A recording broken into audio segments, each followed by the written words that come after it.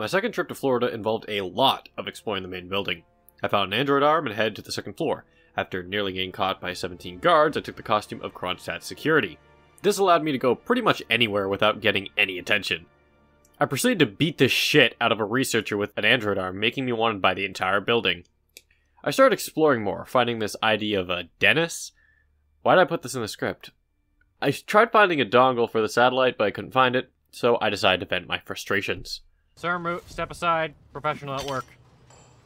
Thank you.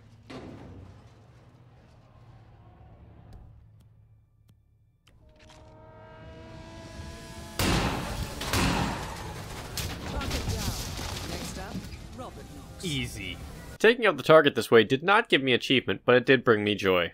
I was getting fed up at this point and just wanted to get a simple achievement done for Robert, so I decided on the garrote wire kill. And I did it, in front of his entire staff. As I left, I put Dennis's photo in the face-recognizing murder machine, and that went, well... I think that was a very successful mission. Oh! I left Miami and gained Arms Dealer, Through Demonstration, and Piano Man. Follow for more Hitman 2 100%.